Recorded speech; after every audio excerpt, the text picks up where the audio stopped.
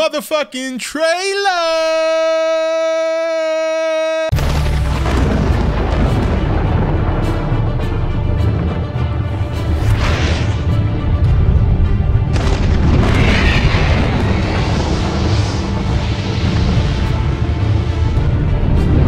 You're watching E.T.N, where we don't do news, we just talk entertainment. Share and subscribe. Okay, guys, welcome back. We had to go old school. A lot of you guys asked for it. You asked for me to do it during the stream, but I figured I'd do it for my trailer review video so that everybody could experience it, whoever didn't make it to the stream. And yeah, I know that I'm kind of doing this out of order, right? We did the breakdown already and everything, and this is really not necessarily a review. This is just talking about the trailer in general, the feeling you got, the excitement. And since we're going to compare it a little bit to the last two trailers, 2014, as well as King of the Monsters. Skull Island, not so much. All right. Look, this was a fantastic trailer, and it's evident by the response. I mean, here we are 2 days later. It's got nearly 30 million views on Warner Brothers YouTube channel, which is insane.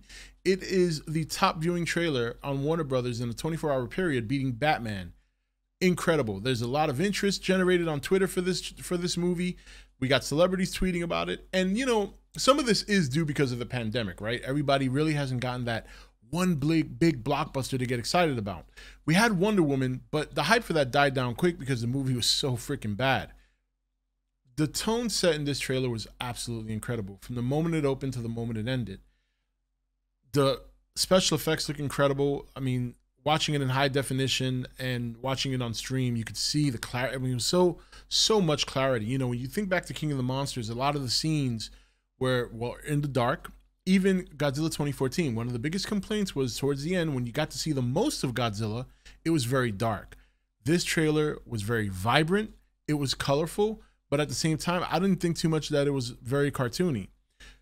But also, there seems to be, I think for the first time in this series, there seems to be stakes. And while we know at the end of the day what may or may not happen, just the feeling of dread knowing that Godzilla could be wrecking the world is just incredible. And despite my theory, despite what your theory may be, right now, as we see it, it is Godzilla as we see it, despite our theories, beside, you know, like I said, despite my theory.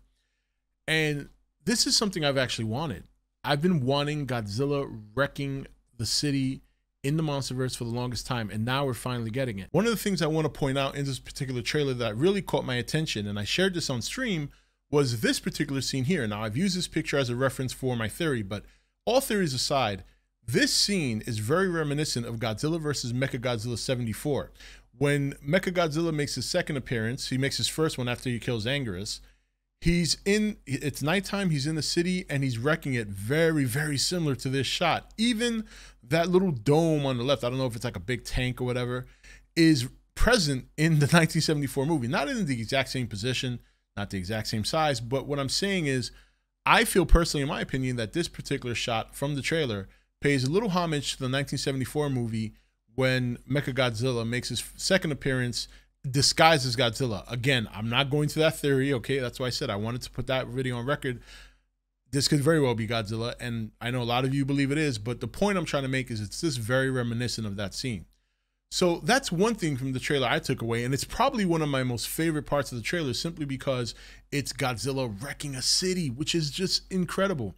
The opening portion of the trailer also sets the tone for this movie in terms of not only the stakes, but also just the sheer disregard Godzilla's going to have on humans in this movie. And it's a very, very big shift. Again, all theories aside, the fact that Godzilla has turned on humanity or is now attacking humanity with no regard, with no thought, and the way they portrayed that in this trailer is so dreadful, and I love it. It's absolutely incredible. And Kong showing the concern on his face for what he's up against, but at the same time not backing down, I think that's great as well. Now, I know there's a lot of people complaining about the fact that Kong gets all the shots in this trailer. And you guys got to remember, really, really pause, calm down. There's something we say in the Puerto Rican culture, coge con take it easy, which means relax, okay? The point I'm trying to make, this is a 2-minute trailer. Do you really absolutely think Godzilla's not going to get his shots in? I mean, come on, guys. I hope you guys are smarter than that. So, you know, just calm down, okay? Godzilla's gonna get his shots, trust me. But I think they are setting up Kong in this trailer to look, you know, like he's gonna stand a chance. And I believe he should. We haven't seen Kong since Skull Island. We've only heard of him. We've had, you know, theories by everybody, myself included. But now we actually get to see how big Kong is, what he's capable of, his strength, and even some of the advantages that he's going to have in this movie over Godzilla. I mean, let's look at this shot right here, the money shot. The axe coming down at Godzilla. I mean, no monster has ever come at Godzilla like this with the same sort of aggression. I mean, it is incredible. Not even, you know, you think back to the Muto. Godzilla was more the aggressor than anything. The flying Muto would always try to fly at him and catch him off guard. And the female Muto was more concerned about her egg, and she fought when she had to. But Kong is going at Godzilla in a different way. I mean, yes, he had an epic fight with King Ghidorah, but at the same time, King Ghidorah, the first fight, whooped Godzilla's ass and took off. And the second fight, I mean, it was Godzilla that initiated the charge, and of course Ghidorah, being the alpha that he is going to charge back. But there's something about the way Kong is coming at Godzilla here. No fear. Everybody says, oh, Kong shouldn't be this, Kong shouldn't be that. And they're kind of playing up to this in the trailer, meaning that your thought process is that Kong shouldn't stand a chance. But this trailer is telling you he does stand a chance, and not only does he stand a chance, he has a good chance of getting in some really good shots. I think that's important to set the tone because we know Godzilla's strength. We've seen him in 2 movies now, going up into this one, and we've seen everything he's capable of. We really haven't seen what Kong is capable of as a full-grown Titan, and I think that's why you got this trailer the way it was. The other thing I want to mention are the characters. I mean, this is something that I hope they improve. You know, we saw the last movie. The story got worse from the first movie. The first Godzilla 2014 movie, the story was okay. It was mediocre, but it really took it really went downhill in King of the Monsters. So what I'm hoping for, looking at this trailer, I think the little girl dynamic could really help along the story, especially considering she's linked to King Kong, or Kong, I should say. The advantage with this movie, I believe, especially when you look at the trailer and those scenes between Kong and the little girl, is that Kong is directly capable of communicating with humans in a certain way. And it seems like, in particular, he's going to have a special communication or a communicative relationship with the little girl. This is, I think, going to really help the story. I hope it does. I hope it's not something they crap on. There are theories out there that the little girl may die in the early going, and I hope that's not the case. That's the same mistake 2014 did with Bryan Cranston. So it remains to be seen, but I do think that dynamic is going to really help this story elevate over the prior 2 stories. Another thing I want to mention in regards to the trailer was just the different thematic looks in the trailer. Not only the shots of the monsters fighting in day and night, but also everything around it. You know, the scenery is just beautiful. Everybody talks about the shot with Godzilla, with the neon light buildings. I mean, that's a gorgeous shot.